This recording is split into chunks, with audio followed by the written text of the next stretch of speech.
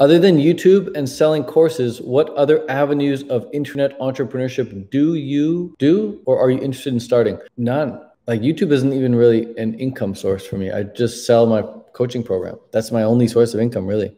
I mean, I have like a little bit of affiliate commissions coming in. I have a little bit of ebook sales coming in. I have a little bit of audiobook sales coming in. I have a little bit of coaching sales coming in, a little bit of ad revenue coming in. Like I'm talking a little bit, but like 99% of my income comes from my coaching program. If I lost all the other streams of income and I only had my coaching program, I'd be good. Because everything else was a distraction. Everything else was a distraction. Like I was putting in time, energy, and effort into things that were giving me like $1,000 a month or something.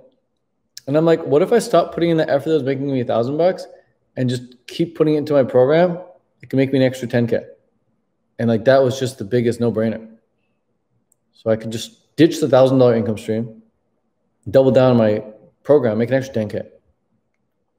So there's a lot of things like that where I've just like, a lot of people, they try and put like, they don't want to have all their eggs in one basket. So they try and have like their eggs in all these different baskets. And then they have so many freaking baskets that they don't even have full eggs in any of them. Like they're just so spread thin. They're so diversified.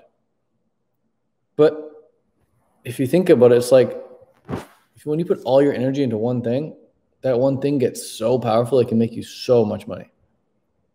So yeah, I don't have any other businesses or anything. Like this is all I do. This is all I want to do.